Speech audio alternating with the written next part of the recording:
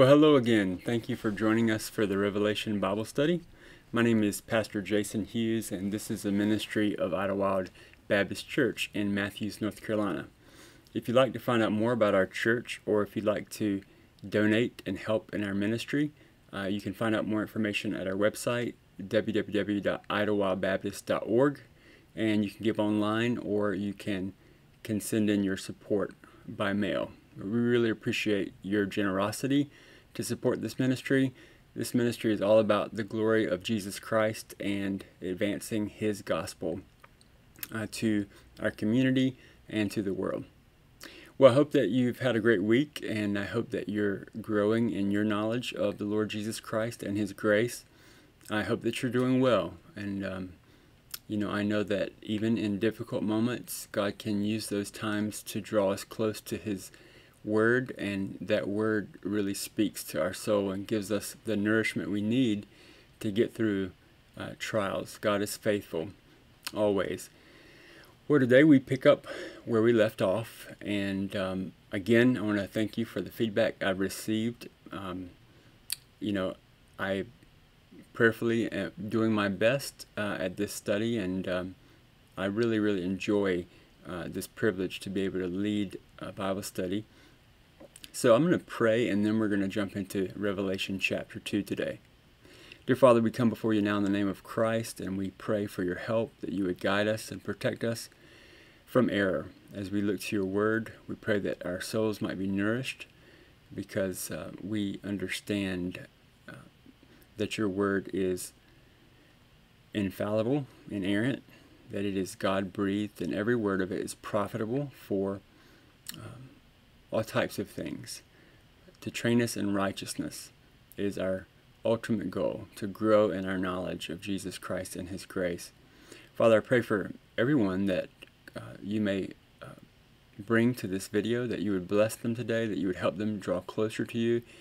I particularly think about those who may not trust Christ as their Savior, that you would use this study to draw them to the Lord Jesus Christ, the only Savior, the only name under heaven by which men shall be saved, according to the Bible.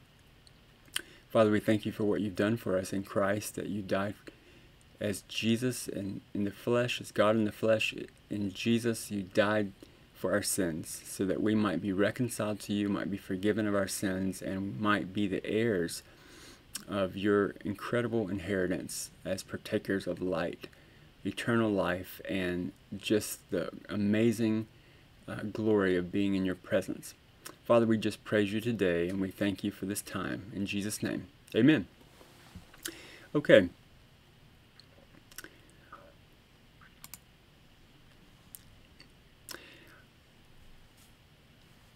I want to begin today just by stating that last time, if you remember, I referred to 3 different ways we can view Revelation.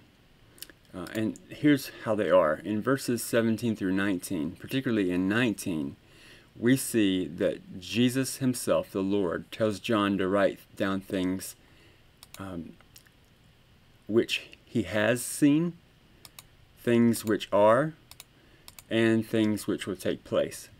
And that really is a great way to understand Revelation, apart from the fact that it's received in 4 separate visions, which I also talked about in a previous lesson.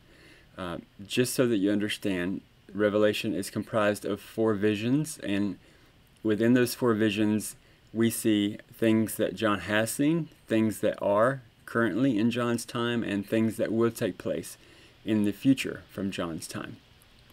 And I'm going to try to be faithful to kind of mark out those distinctions. Today is one of those distinctions, because as we move into chapter 2, and specifically the 7 letters to the church, we move from the things John has seen to the things that are. In other words, the indication is that the have seen are things that John witnessed, and the things that are the things that John is going to record for the church in the first century. And then the remainder of Revelation, from chapter 4 through 22, will be all about the things that will take place. Hopefully that's not that confusing, but it will help you have a little bit of a marker about how the book is actually divided. Here's another artist depiction of Christ, and you see the 7 lamps. You see an attempt there to kind of capture his glory, that resplendent brilliance. He's surrounded by the saints, by the elders. There's some seraphim, angelic beings there. It's just always been fascinating to me to think about some of the images that the Bible gives us of God, and I hope you're just as amazed by him as I am. So when we move into these 7 letters in Revelation 2 and 3 rather, the question is really, what does Jesus think of the church? Wow, what a relevant question for every generation, particularly ours in this time, in this climate, especially in the Western church. Kendall Easley says that Jesus knows the strengths and the weaknesses of each local congregation and gives them the proper compliments and challenges. He's referring to chapter 2 and 3. And today we're going to take a look at the first 3 letters. And here is a map. Now earlier I showed you this map. I want you to see where Asia Minor is.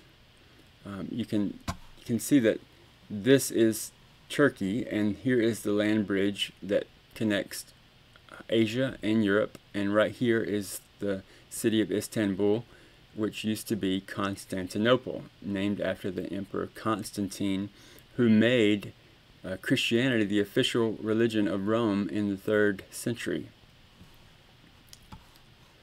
Here's another map that may help you.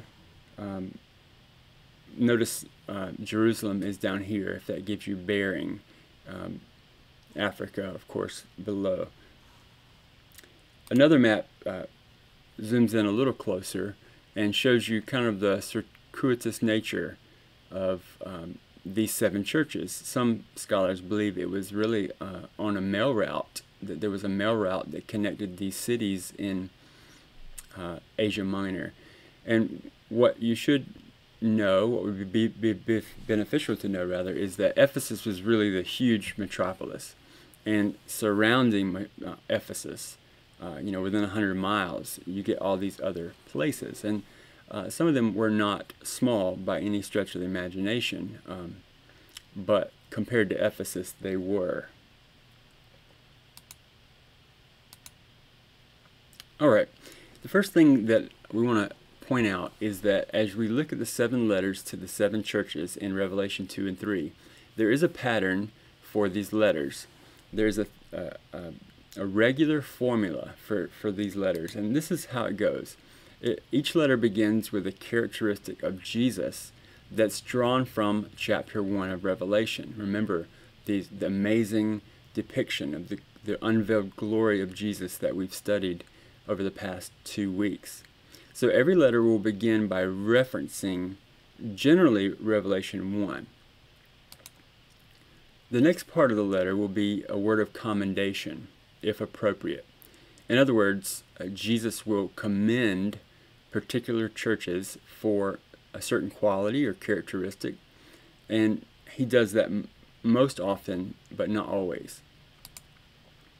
The third is criticism for their sins, their shortcomings, and their weaknesses. And we see that 2 of the churches, in particular today, do not receive criticism. Fourth, there is a word of correction or warning if necessary. And then fifth, the last component of each of these letters is a challenge and a promise that are all drawn from the end of Revelation, chapters 19 through 22. This is the characteristics of the 7 letters, and I've taken this outline from Danny Aiken in his commentary. But it's a great formula for us to understand what we're going to be looking for as we study these individual letters. But let's hit the text. Revelation chapter 2, 1 through 7. To the angel of the church of Ephesus write, These things says he who holds the 7 stars in his right hand, who walks in the midst of the 7 golden lampstands. I know your works, your labor, your patience, and that you cannot bear those who are evil. And you have tested those who say they are apostles and are not, and have found them liars. And you have persevered, and have patience, and have labored for my name's sake, and have not become weary. Nevertheless, I have this against you, that you have left your first love. Remember therefore from where you have fallen, repent, and do the first works, or else I will come to you quickly and remove your lampstand from its place, unless you repent. But this you have, that you hate the deeds of the Nicolaitans, which I also hate. He who has an ear, let him hear what the Spirit says to the churches. To him who overcomes, I will give to eat from the tree of life, which is in the midst of the paradise of God. Let's talk about the characteristics that we see. First, we see the characteristic of Christ that's mentioned. And it's a perfect one to begin these letters with, because it reminds us who is giving us this message to these churches and what his particular station is. Of course, it's the Lord Jesus, the unveiled glory of the Son of God. And we saw him in the midst of the 7 lampstands, which he told us in verse 20 of chapter 1 was the church. And he's reminding us again in the first letter that he operates amidst his church. He knows each congregation, and he knows what's going on, and he judges accordingly, because he is a just judge along with being a savior. Next, we see the commendation. Here's what the church of Ephesus is doing really well. They have great works, which would be spiritual evidence fruit. They persevere through toils and tribulations. They have endurance. They persevere. And they have an intolerance of evil. They've already shown that they have a discerning wisdom and knowledge of the Word of God that helped them determine some false apostles in their actions and their words. And the indication is that they got rid of those who were teaching false gospel or false doctrine. But then we get to the criticism, and the church of Ephesus is targeted or singled out by the Lord himself because they've abandoned their first love. Next, Jesus offers a correction and a warning, and he tells them specifically, first, remember, second, repent, and then third, return to your first works, or there'll be consequences.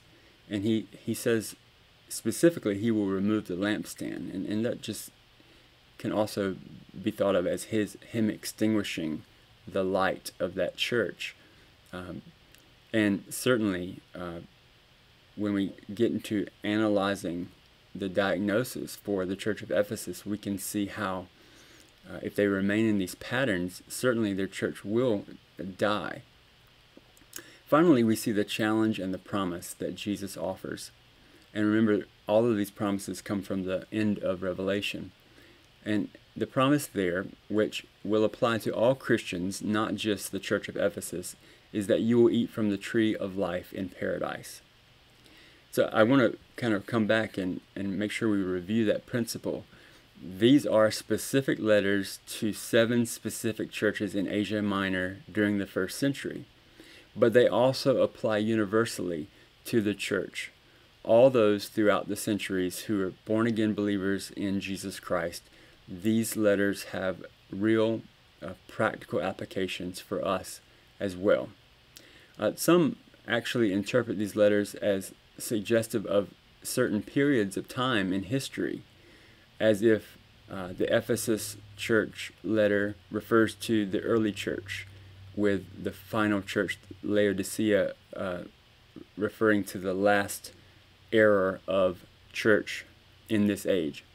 And I don't really believe that that's warranted at all. And most scholars, conservative scholars, Dr. Aiken, Paige Patterson, Craig Keener, and more, would not agree with that type of almost dispensational view of these 7 letters. What you need to know is that they're letters to specific churches, but also universally applied, meant to be circulated among Christians until the return of Christ.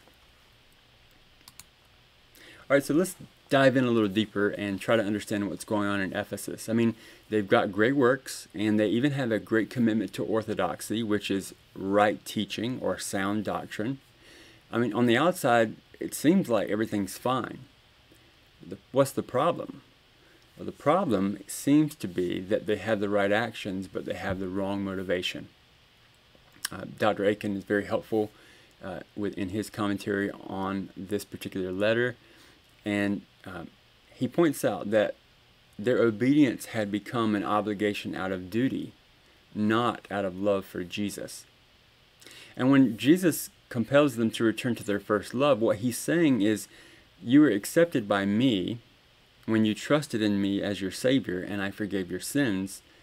Obey me out of love for me, not out of duty. In other words, we also need to be mindful of this and remember when we first became Christians, how we walked with Jesus in love. We didn't relate to him because of somehow we had earned special favor through our works.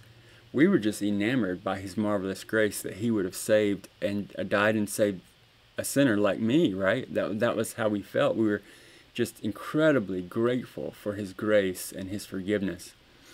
And it's interesting how a Christian can begin with that kind of understanding and knowledge of the incredible, amazing grace of Jesus.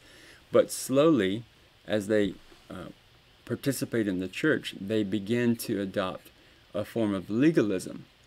And we'll talk about that more in a minute. Of course, the promise at the end about the tree of life, it really is symbolic of the presence and the provision of God in heaven. It's the tree of life that we see in the Garden of Eden, the one that Adam and Eve lost. And of course, Jesus has won back that access to that tree of life. This is all-encompassing, a spiritual nourishment, eternal life in the presence of the living God, fellowship with him, all the amazing joys of being in his presence forever. There is a question about, is this entirely symbolic? And I've often wondered about that myself. As we get into the end of Revelation, we'll talk about this more because there's some real specific details about the tree of life in heaven. But there was a literal tree in the Garden of Eden. And many wonder, does this just mean a symbolic type of meaning that represents how God's presence and provision will take care of us forever? Or would there really, literally be this amazing fruit that will nourish us? Those are questions that we'll reserve till the end of our study. Let me say a word about the Nicolaitans. In these first 7 verses, Jesus commends the church of Ephesus for hating the Nicolaitans, and he says he hates them too. So who are these folks? Well, from the early church fathers, scholars have kind of deduced that the Nicolaitans were a heretical group in the early church who really taught immorality and idolatry. They're condemned in this verse 2:6, and also we'll see that they're condemned in verse 15 of chapter 2 as well, because of their practices in Ephesus and Pergamum, or Pergamos. We also learned that Thyatira apparently had resisted the false prophecy they preached, and we'll see that next time. But often the Nicolaitans in their teaching are linked to the heresy taught by Balaam, and you can see that in Numbers, and we'll talk about it more in the next letter. But this is really seems to be about incorporating and compromising in pagan religions that were just everywhere in Asia Minor during the 1st century. And as they assimilated into pagan culture, they really became nominal or really totally abandoned the gospel and became very worldly. And of course, that corrupted anyone who is deceived to believe their version of Christianity. What this really comes down to is license and licentiousness. License is this idea that, well, Jesus paid all my sins, I can go do what I want. And of course, that is not what the gospel says. The gospel says that if you go out and sin recklessly, you're trampling on the blood of Jesus. That because of the victory of Jesus' death on the cross and his resurrection, we have the power to turn away from sin, and we ought to be making war against sin, claiming our victory over sin by faith in what Jesus has accomplished, becoming more like him, walking in the Spirit and not in the flesh. Licentiousness is really debauchery and immorality. And really what this is about is people claiming to be Christian and claiming that they have the grace to do whatever they want. So under the guise of Christian liberty, they're out committing all kinds of sexual and spiritual evil. And a lot of this is tied into the rich heritage of paganism in Asia Minor during this time.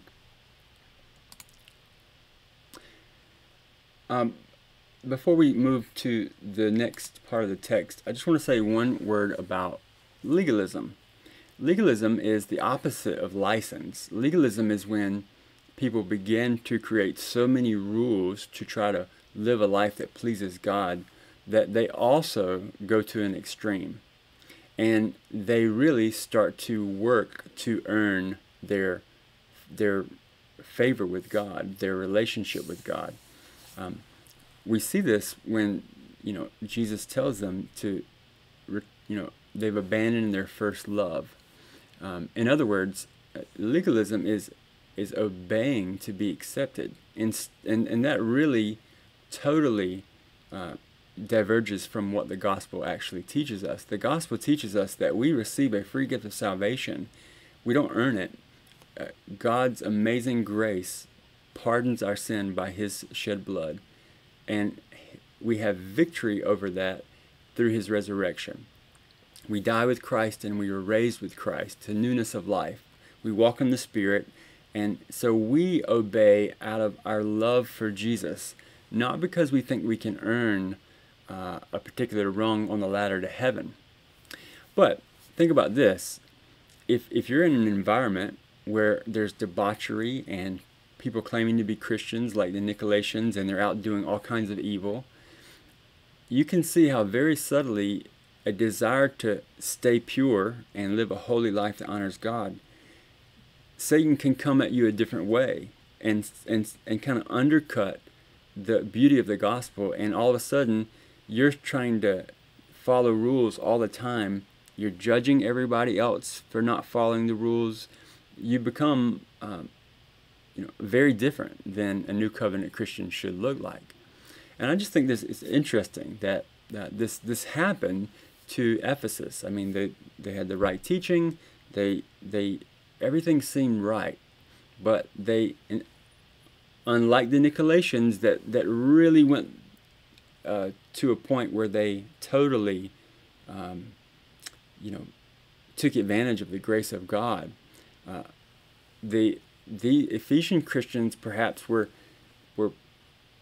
being attacked in a different way, where they had abandoned that amazing realization of the beauty of God's grace, and they had begun to be these works-based Christians. And we know that we're not saved by works. Ephesians 2:8 and 9. It's a gift of God because no one can boast, so that no one can boast. So that is just some additional things that I thought would be helpful for you to think through. Let's move on to the second part of the passage. Revelation 2:8 through 11.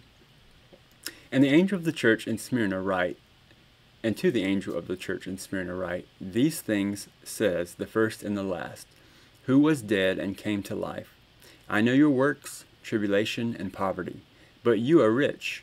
And I know the blasphemy of those who say they are Jews and are not, but are a synagogue of Satan. Do not fear any of those things which you are about to suffer. Indeed, the devil is about to throw some of you into prison, that you may be tested, and you will have tribulation 10 days. Be faithful unto death, and I will give you the crown of life. Now, here we are moving on to the second letter to the church of Smyrna. And there's a few things that we can point out. First, let me read verse 11. He who has an ear, let him hear what the Spirit says to the churches. He who overcomes shall not be hurt by the second death. So that again is the promise drawn from Revelation 19 through 22. All right, so here we go. The first characteristic of Christ the letter begins with is that he is the first and the last. This is another way of saying the Alpha and the Omega, in a way. And he is the one who died and came to life. He is our resurrected Lord. And we see that in verses 17 and 18 of chapter 1. His commendation to the church of Smyrna is that they have persevered in tribulation, and they have persevered in poverty, and they persevered even when they're being slandered. Interesting enough, they're doing such a good job that Jesus has no criticism for them, and thereby he has no correction or warning for them either. And finally, the challenge or the promise that is drawn from the end of Revelation is, do not fear, be faithful. You will receive the crown of life and not experience the second death. Oh, what a comfort and encouragement this must be for so many Christians who have faced persecution throughout the centuries. Smyrna was really a hotbed for persecution because it was a hub of pagan worship. They worship a lot of different gods. Diana would be one of them. And it was also a central place for Judaism. And both of these groups take offense to the gospel. One of the early church fathers, Tertullian, famously said, the blood of the martyrs is the seed of the church. That is really a paraphrase of what he said entirely, but he said this in the 2nd century. And he himself became a martyr. Shockingly, it's estimated that today 100,000 Christians are martyred every year. And that's just a really mind-boggling number. And sadly, that persecution is on the rise. It's on the increase. You know, for us in America, in the Western Church, at least until this recent generation, we really have enjoyed incredible liberty from God's grace under our nation and our freedom of religion. But it does seem like that is slowly eroding. And, I think if anything, based on the trends we see, we need to be prepared that perhaps in the future we may have to face more intense persecution, more slander. It's almost like in Smyrna, you can practice your faith privately, no problem, but you better not speak up about it publicly. And doesn't that sound like America? Well, God promises that he will reward the martyrs with special honors. We see that throughout Scripture. And it's just very interesting, the parallels between then and now. 2,000 years later, the Bible still is practical and relevant and needed to comfort Christians who are being persecuted. Isn't it interesting that it says that the Smyrna Christians lived in poverty, but Christ considered them rich? It certainly shatters the perspective by the world's standards. God doesn't count material wealth as anything other than something temporary. What he counts as wealth or riches is, of course, having Christ, being in Christ, and eternal things. Also, it's amazing that Jesus comforts them and tells them not to be afraid. And he says that he will be with them and that they would face more persecution. It's also interesting that he says that the devil, the accuser of the brethren, is going to throw them in prison. And that shows us that the enemy and principalities of darkness, demons, and those who follow Satan are at work and behind the persecution of God's people. And it's always been that way. And it will increasingly be more obvious until the end, where it's just blatant, where the Antichrist rises and commits the abomination of desolation and demands that people worship him as a god instead of the true God, our Lord and Jesus Christ. Jesus promises those who remain faithful amidst persecution the crown of life. He says specifically that they will have eternal life and not face the second death. And no, this is not talking about physical death. They certainly did face physical death. This is about spiritual and eternal death, what the Bible calls the second death. It literally is referring to being thrown in the lake of fire, which we see in Revelation 20:14. If you're curious about what it means to overcome and receive the crown of life and not face the second death, John, in his epistle, 1 John, his letter, teaches us all Christians, all born-again believers in Jesus will overcome by faith. Here's what he says exactly.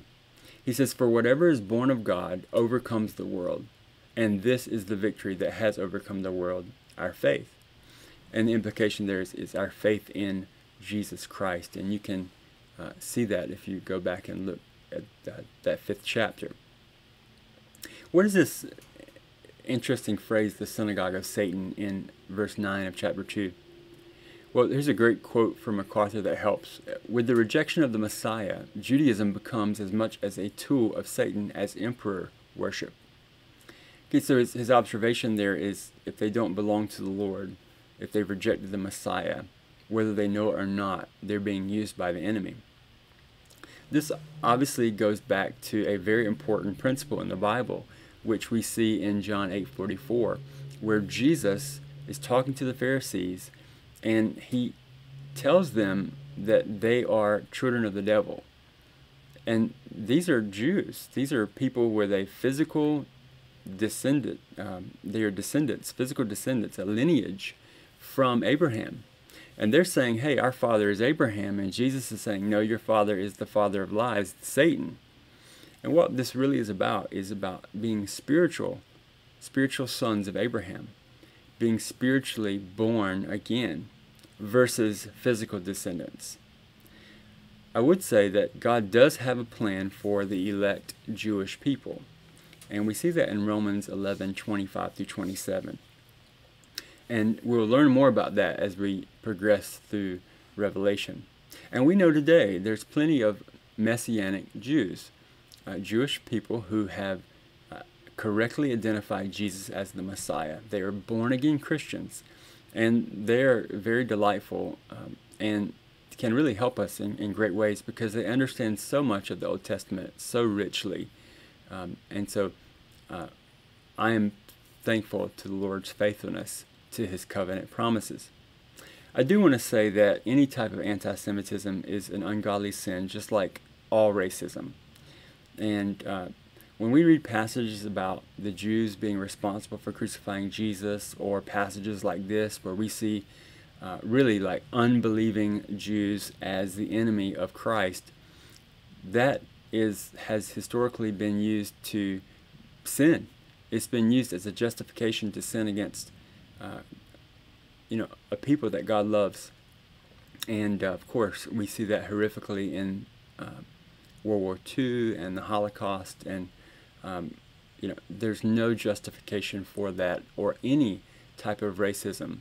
God made every color and every people, and he loves them. And as we're going to see in Revelation 4 and 5, there will be people who are saved from every tribe, nation, and tongue, every people. Heaven is going to be a wonderfully diverse place, and there's beauty in that diversity. We're all equal at the foot of the cross. We all are sinners in need of an extravagant grace. So just take time and look up Acts 17:26, especially in the context of what we're going through right now in our country. There may be debates about, is there systemic racism or isn't there systemic racism? The bottom line is there should be no racism, and I think all Christians can agree with that, and that is about the kingdom of God much more than it's about this nation.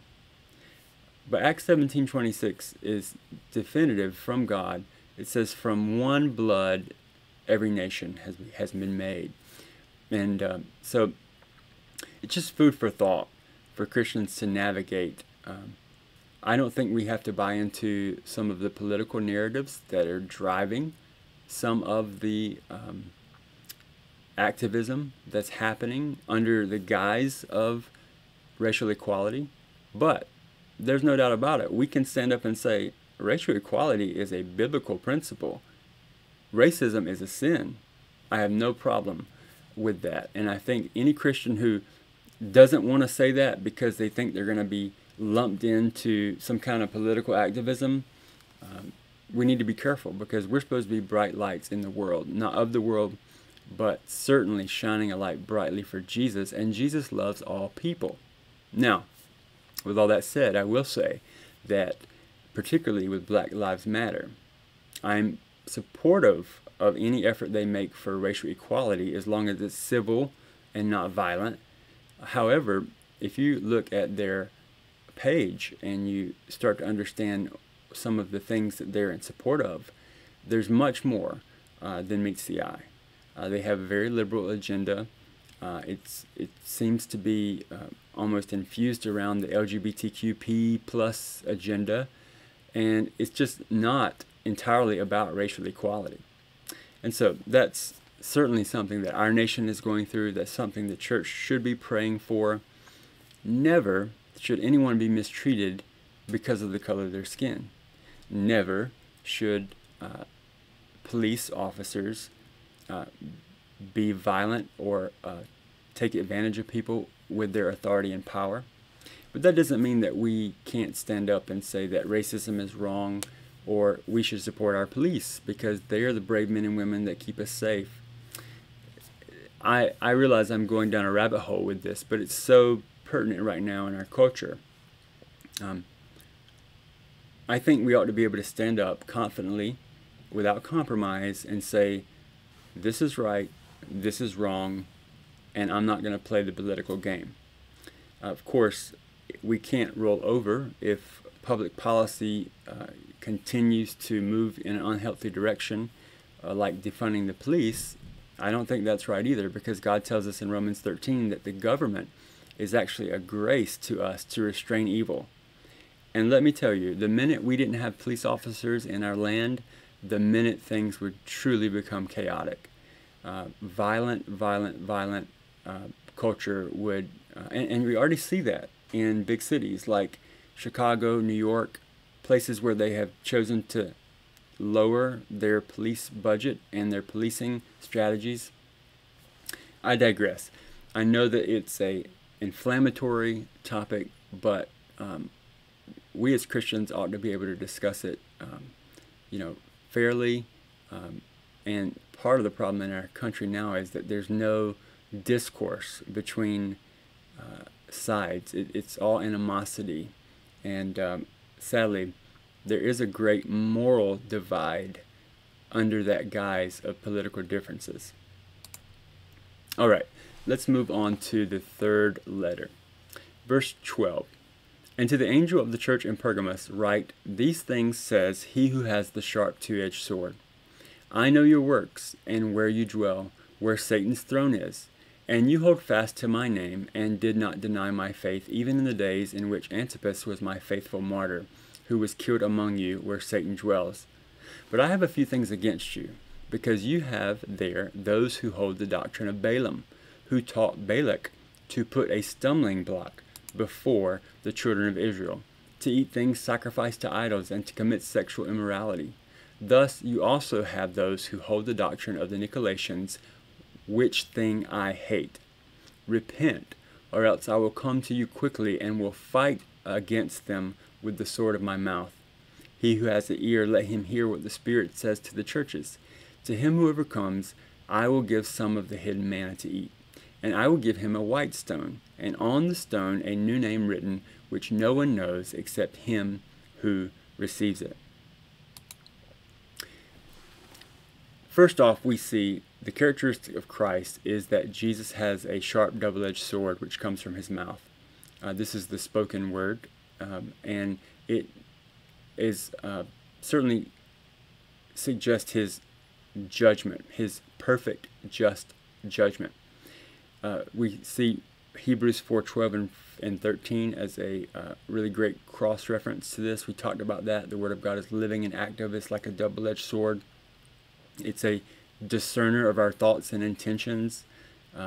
James calls it a mirror that we look into and we see our true state. The commendation for the Christians at Pergamos is that they're being faithful. They're honoring Jesus, and many of them are refusing to deny Christ amidst incredible persecution.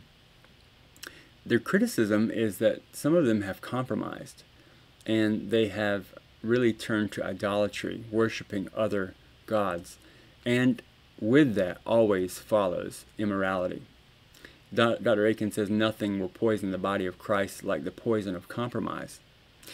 He makes a great point that in the Church of Pergamos, it's not that they're allowing evil forces from outside to get in, it's that inside compromise has occurred, and that corruption has caused great division throughout the history of the church. And we've heard stories, and we've probably even been in churches where we've seen great pain and hurt and conflict and division.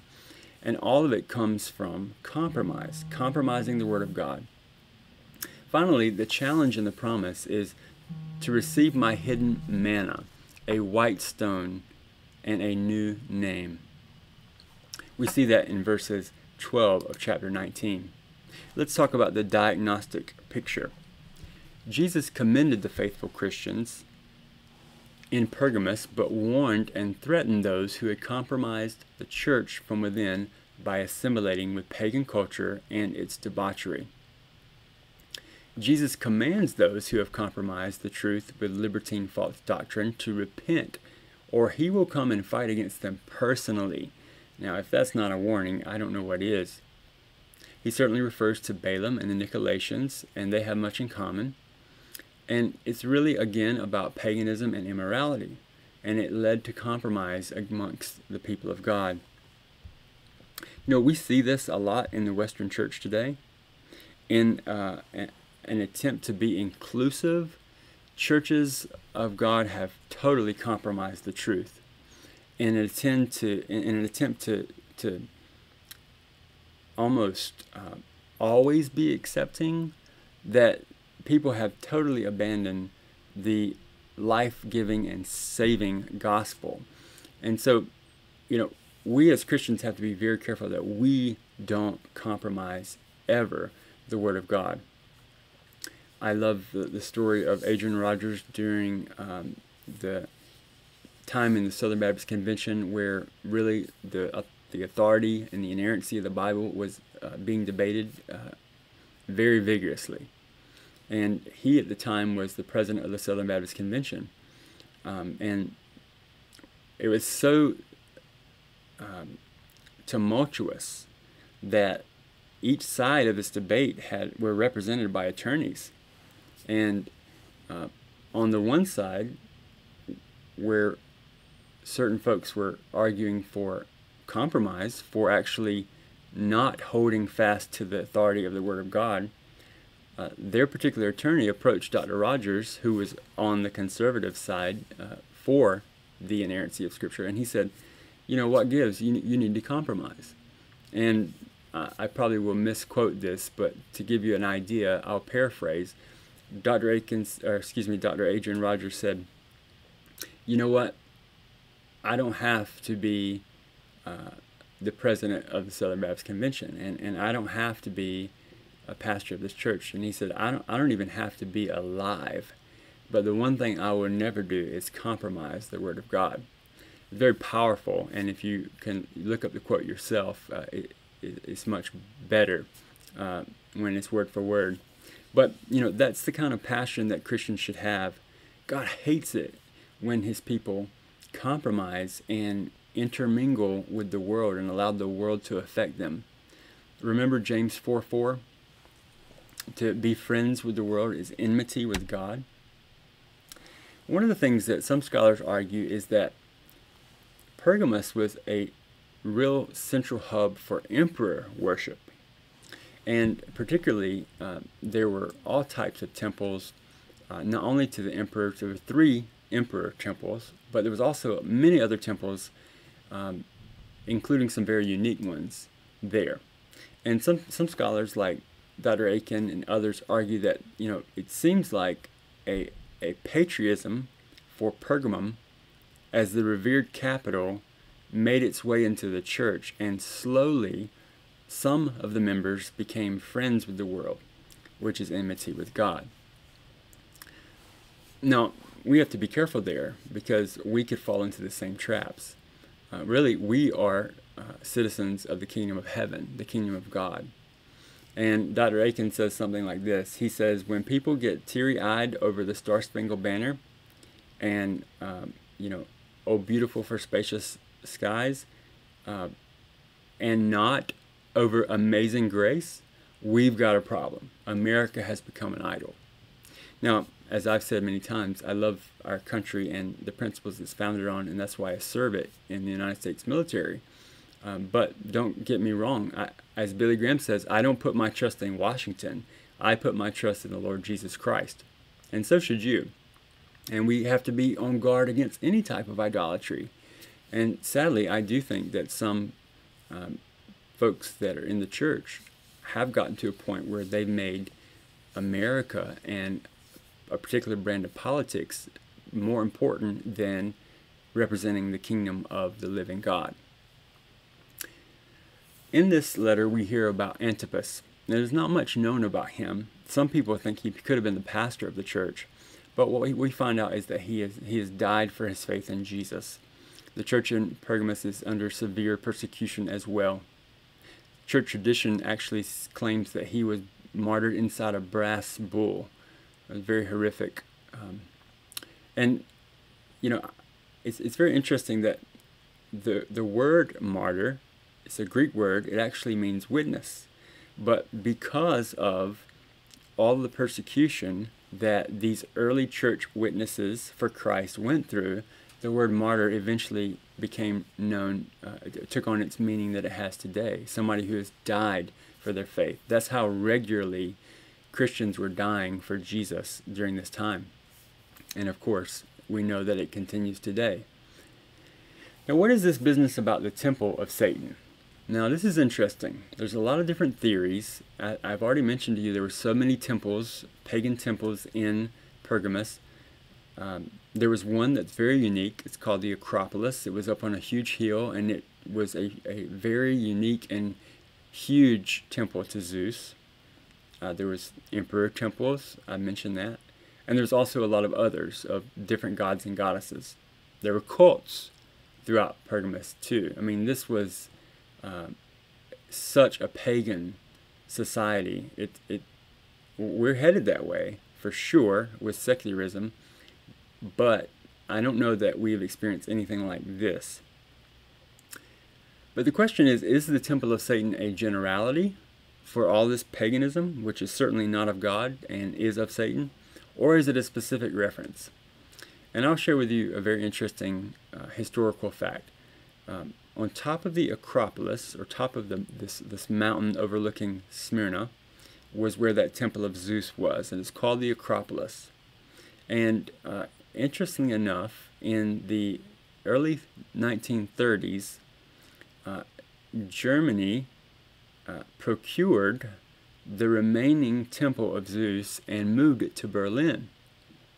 And shortly after that, it was put in a museum at first, but shortly after that, Hitler and the Nazi Party, which is very much known for their occultism, learned about it and actually had a huge edifice designed in the image of this temple. And actually in Nuremberg, where Hitler actually reveals for the first time his final solution, he's standing on a throne that looks very much like the Acropolis. And we know the evil that came out of that with the Holocaust. It's very interesting. You can do some research on it yourself. I think the main point is that this is a real domain of darkness, and that the church of Pergamos is really a bright light in the midst of tremendous evil. And, we have to think about that really is our job. And if it's God's will for us to face this type of intense persecution, we have to trust that He will sustain us. And really, we have to make our faith, one way to say it is our faith is like the rubber that meets the road. When you face intense persecution, we're going to find out very quickly how confident you are in the claims of Christ and the coming eternal kingdom, or not. And it's a long discussion. There's a lot of stories in Fox's Book of Martyrs that talk about brave men and women that went to their death for Jesus, and God provided them amazing supernatural grace. And I don't have the time today to get into some of those stories, but you can pick up a copy of Fox's Book of Martyrs and read all about brave men and women who have paved the way as faithful witnesses, martyrs for Jesus. All right, moving forward, there is some mention about hidden manna. This may be symbolic of spiritual nourishment eternally, but also we cannot forget about the spiritual nourishment or the spiritual food that God provides us in Christ now. I mean, after all, He is the bread of life, and as we fellowship with Him and look to Him and His Word and pray to Him and seek His will for our life, we are nourished. And it's just amazing that Jesus is reminding us and encouraging us that He will be our portion forever. And then there's the mysterious white stone. And, it's very interesting. Some say this could be a judicial marker because in those times, during a trial, when it came time for the verdict, if it was guilty, it would be a black stone, and if it was innocent, it would be a white stone. And maybe the jurors used those stones to kind of show what they had decided. Other scholars think that, during that time, there was often pebbles used as admission tickets to banquets and different kind of civil gatherings. We don't quite know what this white stone is. It is a great mystery. It's very neat.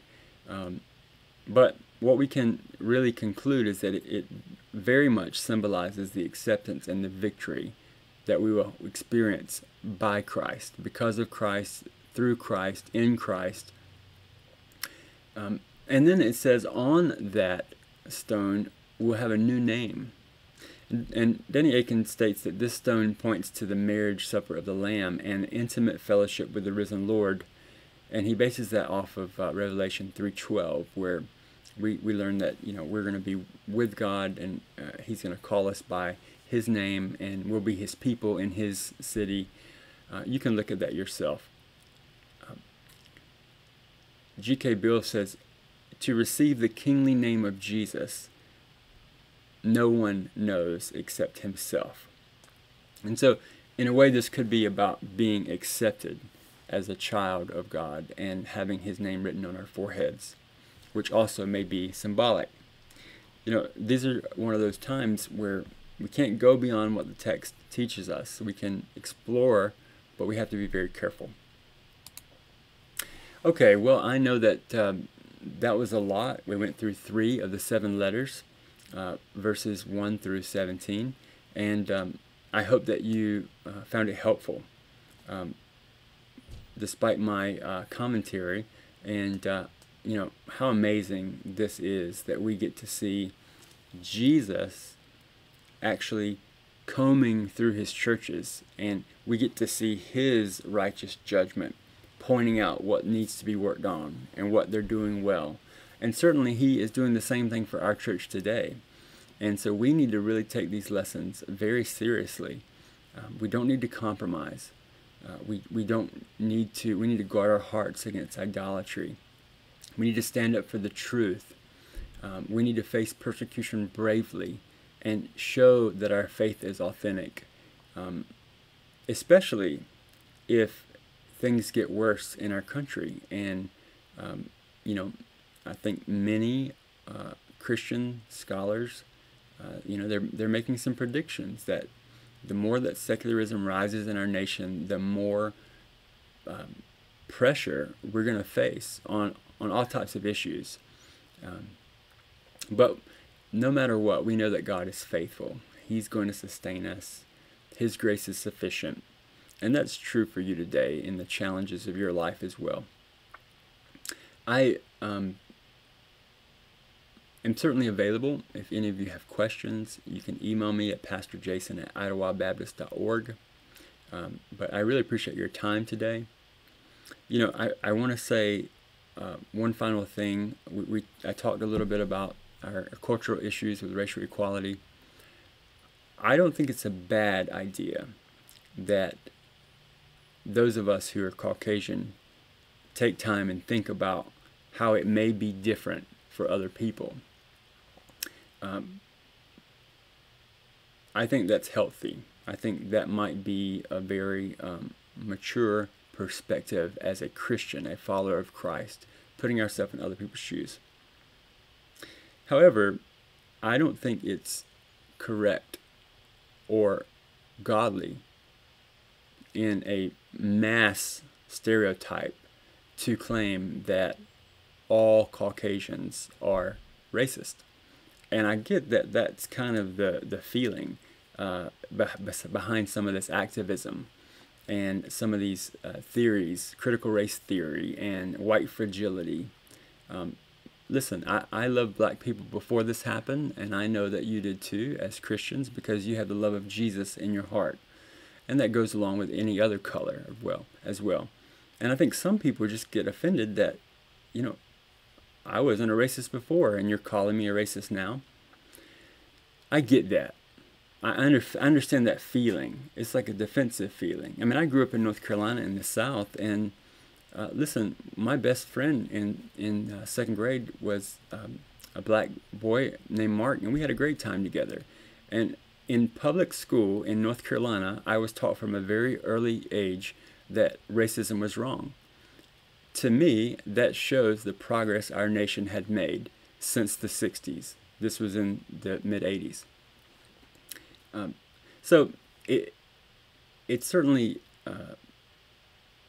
I know that it's causing a lot of people a lot of anxiety, and we have to really just pray and intercede and continue to love people, even when they're saying things that aren't true about us, perhaps. And we need to, be involved in civil discourse and certainly stand up when our freedoms of religion and freedom of speech when the Constitution is being kind of walked on. I think there is a role for Christians to be responsible citizens. But never should we begin to respond with evil with evil. If somebody mistreats us or says something that's not true, or I think you get my point. So it's kind of a balancing act right now as we walk with the Lord in this unique time. But let me just pray for us and we'll be dismissed. Dear Father in heaven, I thank you for this time. I thank you for your love and your mercy. I thank you that you are on your throne and nothing happens apart from your sovereign plan. You're not knocked off that throne. You don't fall asleep at the wheel. There's not one problem that's too hard for you. No, you're sovereign over kings and nations. You are sovereign over everything. There's not one molecule in all of this amazingly vast 92 billion light year universe that you're not sovereign over. And we praise your holy name for that. Lord, we know when things are difficult and we see families going through difficulties, when we deal with physical sicknesses, when we deal with cultural challenges, Lord, it's easy to become overwhelmed with anxiety. But help us to stay steadfast in trusting you, to lean on you, to cast our cares on you, to lift up all the people of this nation before you in prayer, to love everyone, even those that may be mistreating others. Father, I pray that you would help heal our land if that's your will. But if it's not, I trust you ultimately know what you're doing, and you're doing it perfectly. Father, we pray that you would help our local congregation to continue to show the love of Jesus, that we love everybody, no matter where they're from or what they look like. We love them. And Lord, we're all equal at the foot of your cross. Thank you so much for your mercy and your grace. We love you, Father, and we thank you for this time. In Jesus' name, amen. Well, thank you so much for tuning in again today. I hope that you have a wonderful afternoon, evening, and we'll see you next time. God bless you. Bye-bye.